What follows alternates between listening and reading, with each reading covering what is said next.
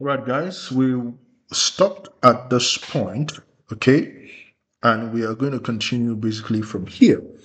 So now we have these, this job, okay, configured. I mean, it's an eating job that we're going to extend. So we have this job configured here, and we've basically, everything that we need. We basically configured them right here with the Docker Compose and everything is here. All right, we're creating a network that all of the services will actually be connected on. All right, and then so the next thing we need to do now is to basically extend this particular, all right, service, okay, for this particular job, all right, for all of the three services, so front end, product, and shopping cart, right? But before we do that, I mean, let's just try to create our Docker Compose file, right? So here I'm going to say services, all right, and of course the service name it's going to be app, just all right. It can be any name actually, okay, but then let's just stick to the app name that we've been using. So the image that we are going to be, all right, running as a container is going to come from here. All right, so that's going to be DC underscore image underscore name. Okay, and then that is going to connect, all right, to, don't forget your $sign. Make sure that you check the curly brace and everything correctly. So that will be DC underscore image, all right, underscore tag, right? And then here we also have to open up the port as well. And then, so for the port, we have this, all right, configuration that we've done already. And that is going to be DC underscore app, all right, underscore port. Okay, and then that is going to connect to basically the same name. I mean, we use the same name, all right, for these things. So it's going to be the same name, all right, actually. So DC underscore app underscore port, right? Now, because the reason why we are having DC underscore app port and then the same thing is because the front end is going to connect on port 3001. And of course, the host port and the container port should match in this case. The product service is going to connect on port 3002. And that should be the host port and the container port, all right, as well. And then the shopping cart is going to connect on port 3000, all right, and I think 3002, right? So that should be the same thing for the host and for the container. So the front end is going to connect on port 3000, I mean, product port 3001, shopping cart port 3002. And these are services that are not the same, right? They are not like the other one that we did that we basically just simulated, all right, the development, the staging, and production. So this time around, we have 3 services that would actually be started on different ports, right? So we have to parameterize them like this. Now, the next thing we need to specify here, which we didn't do, all right, in the last project that we worked on, is to basically specify the networks, all right, that this particular service will have to, all right, connect to. Okay, so here I'm going to basically put the name here. So the name of the service or the network is going to be micro, all right, service. Now, if I put the network like this, I need to specify, all right, here as well. Okay, so here I'm going to say networks, all right, and then I'm going to come here and I'm going to say microservice, all right. So microservice is the name of the network, and then here I'm going to say something like external, all right, is what? It is true. Okay, so basically what I'm saying here is that this microservice network is not a network that was actually created, all right, by Docker Compose, but rather it is a network that has been created. So basically what I'm saying here is that Docker Compose is going to basically leverage, all right, this particular network that has been created already. So with this configuration, Docker Compose is not going to create its own network. It is basically going to look within the Docker, all right, environment or the Docker, all right, engine, basically to see that if there's any network that has been created by the name microservice, it is basically just going to connect all of the applications, all right, on that particular network, right? So that will allow our services to basically connect on the same, all right, network. Okay. So that is the Docker Compose configuration right there. So let's go ahead now and let's complete, all right, the deploy, all right, job by configuring, all right, all of the extents that we need to configure. Okay. So here, I'm going to come here And of course, this one is going to be deploy underscore front, all right, end. All right, and of course, don't forget your extends. So what are we extending? We're basically extending the deploy, all right, job. Okay, so that is what we're extending. So variables. So what are the variables that we need to configure? So the variable we need to configure are basically these two variables. So the add port variable, so let's copy that. Okay, and then let's drop that here. So the variable for the microservice, the name is front end. All right, and the port here is 3000. Okay, and that is the only thing that we need to do. So we can copy this, all right, and basically just, extend that. So this is going to be product now, right? So this is going to be what? Product. Okay, so that is product. And then, of course, we're extending the same thing as well, but the name is going to change here. So this is going to be what? Product. And the port is 3001. Don't forget to change the port. All right, and then let's copy that. Oops. Copy that also. And the last one is going to be shopping cart, right? Okay, shopping cart. And don't forget to change the name here also to shopping cart. And this is going to be 3002. All right. Now, one thing I quickly want to show us here is that now, in some cases, you don't want to deploy all your services at once, right? By the time you build your services into Docker images and then you store them in the container registry, you really sometimes do not want to, start all of the containers at the same time, right? Basically, for example, now I can say, well, I want to deploy just the front end, all right, to the development server or to my production server, right? And then I'm not deploying product, I'm not deploying shopping carts, right? I want them to just wait, all right, until maybe there's a change and all of that, and then I want that to be triggered, right? So we can actually also do the same thing actually for the build, all right, jobs that we have here, using a keyword that is called, all right, so let's look at that keyword. So the keyword here will be only, we've seen that keyword, we've seen this keyword before, right? But this time around, we're going to use it in another way, right? So we're going to say only, and then here we're going to say changes, all right?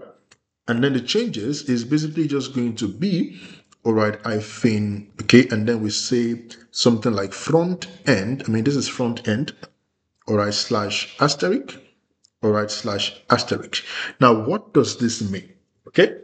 Now, what this basically means is that, all right, this particular build job, all right, for the front end service should only, all right, be executed if there's a change, all right, to the front end folder, right? So which means if I edit anything inside of the front end folder, then this job will be triggered. But if I don't make any change to that particular folder, then this job is not going to be triggered, right? So I can actually do the same thing for the other, all right, services, okay? So I can come here, all right, and drop this here, and then I'll come here, and of course, you have to change that, okay, to product. You're basically referencing the product folder. So what this basically means is that, if I'm editing something, perhaps I go into the front end folder and I make some changes, right? That means the front end, okay, build job is the only job that will be triggered. Other jobs, if I don't make any change to them, will not, all right, be triggered, right? That is some of the things or strategies that you can use in your work, all right, environment. So let's do the same thing for the shopping cart, right? So for the shopping cart, we basically would also, all right, do the same thing as well. Okay, so shopping cart, okay, and that is what you have to do. So for the deploy, we will also do the same thing, right? For the deploy job, all right, as well. So basically the idea is that if there is no change that is made to these particular folders, then the build, all right, for that particular job should not be triggered, or the deploy for that particular job should not, all right, be triggered. That's the idea, all right, behind all of these. So only changes, which means if there's any change that is made to this particular folder connected to this particular job, all right, then the pipeline should be triggered. But if there's no change, all right, made to the folder connected to this job, the pipeline should just be, all right, as is. Okay, so that is exactly what we're trying to achieve right here. So change that to product, and then we can do the same thing for the shopping cart, all right, as well. So with this configuration now, if you don't make any change, all right, to your product folder or to your front end folder or to the shopping cart folder, right, nothing is actually going to be triggered. All right. Now we've configured everything that we need to configure. The Docker Compose has been configured. All right. We don't have anything else to actually configure. So let's go ahead and let us, all right, run this pipeline and let's see, all right, if we've done a good job or there's something that we need, all right, to still correct. Okay, so I'm going to come here, clear the screen here on the terminal, and then I'm going to say git commit -am, all right, and I'm going to basically say, all right, deploy job added, and then we push that, all right, to the repository. So we push that to the repo. Now let's go back to the pipeline here. All right, so I'm going to click on build and I'm going to click on pipeline and let us see what we have right now. Look at that. This is the pipeline that we canceled, all right, earlier. Remember, we canceled this earlier. But if I look at what I have here, I don't have anything running, right? There's no pipeline, all right, triggered, right? We don't have any pipeline triggered because, I mean, the configuration as specifically stated that it is, all right, when there's a change, okay, to any of these particular folders. And if you look at it here, we didn't make any change, all right, to the folder. So we won't have, all right, anything here. I mean, if I click on pipeline again, right, nothing actually is happening because the configuration explicitly, all right, has said that it is only when a change is made to any of these particular folders that I've referenced here, that is when the jobs will be, all right, triggered. So if I refresh from now till tomorrow, all right, I won't see anything, all right, here. So let's go ahead and let's trigger, all right, the front end, okay, and let's test with that. So I'm going to come to the index.html, or let me just click on server.js and or maybe package a JSON. Just look for something to to just change, right? So here I can just edit something here, all right, and just edit that. And then of course I've made a change, all right, to the front end folder. So let me go here and say commit. All right. So we're gonna say front end, all right, job triggered, all right, front end job triggered, right? And then we do git push. Okay, so we've triggered that. So if I come back here now and I click on pipeline, so at the front end job, look at that. The front end job has basically been triggered. So if you look at it now, it's basically just going to work on what? Front end job, all right, the build part and then the deploy part. That is the thing that it is going to work on. Because I mean, based on the condition here, we have basically told, all right, the pipeline based on our configuration that when a change is made to this particular folder, then this build front end job should be triggered and the deploy job for this particular front end should also, all right, be triggered. And that is exactly what is happening, all right, in our pipeline. Okay. So those are strategies that you can use, all right, to deploy your application. I mean, we're dealing with a microservice application here, basically. I mean, look at that. That was quite fast, right? So we're dealing with a microservice application here, all right? And so in most cases, you're not going to be updating all your applications right at once. And so you want to do it in such a way that, okay, if you're dealing with a front end, all right, and then you build a front end, you do what you have to do with the front end, you push to your repository, you only want the front end, all right, job to be triggered and deployed. You don't want anything to affect other, all right, jobs. And then once you're done with the other, all right, service, like maybe the product service and all of that, you can also commit that change to the repo and that particular job will be triggered, all right, and then other jobs would not also be affected, okay? So now the front end job, all right, has been built and has also been deployed. So first of all, we can go to deploy and then check our container registry. All right, and then we can go to front end and we can see that 1 minute ago we have something that was pushed, all right, into the repo. So we can see this particular tag here. And of course, we can go to the operate and then click on environment. All right, and we can also see that we have a new environment here called front end. And we can also see, all right, the job right here. Now, if I click on open, of course, that should open up. All right, guys. I mean, let's give ourselves a round of applause for this. Okay. So the available product, so we can see the front end now. And of course, we can see that it's opening. Of course, if I click on this, the job is all right, the application is going to crash, right? Basically, because we don't have, the product, all right, service deployed already. right? But we need to do one more thing here because I mean the front end is opening up on port 3000. All right, the product is opening up on port 3001, and the shopping cart is opening up on port 3002, right? So we need to go to instances and we need to open up those ports in our security group, right? I mean, what we have here is just the the port for the previous project that we did. So I can open up my security group here, all right, and basically edit that. And all I need to do really is just to come here and then change this value, all right, like this, all right, and then change that one like this also, and then I can save the rule, all right. I mean, that is really interesting. So the front end is opening now. Let me close this one. So the front end now is working. I can see my front end application, all right, and then I can see it right from here. So what do you think I should do next? So let's go back and let's, all right, deploy the second, all right, service, which is product, right? So I can come here under product, and I can just go to the server.json also, and then I can just, delete this test. I don't need that again, all right? I mean, I've made a change, and that is actually what matters. So I'm going to come here again. I'm going to say git commit -am, and then I will say here that the product, all right, service, all right, is triggered. Okay, and then I'll push to the repo, and basically, of course, like you can already imagine, the product service is what is going to be. Look at that. So if I click here now, the only job I'll see here is what is the product jobs, and of course, and the deploy or a job for that. That is actually the only thing that I'm going to see right here. So the other jobs will not be affected in any way because I mean I've not made any change to them. So they will just be all right, the way they are without all right any kind of issue, all right, whatsoever. Okay, so the build product job has been completed. The deploy is working now. So let's see and wait for that to also complete. All right, to basically see if we've done a good job. All right, so that's a very good one there. Right now, if I basically come here to my development server, and then I come here and I say .ps, now take a look at this. Now this here is product app one, all right, taking the value from what we specified, all right, in the the Docker file for the front end, and then this is front end app one, right? And you can see here that basically everybody's, working on their own port. So this is 3001 and 3001, right?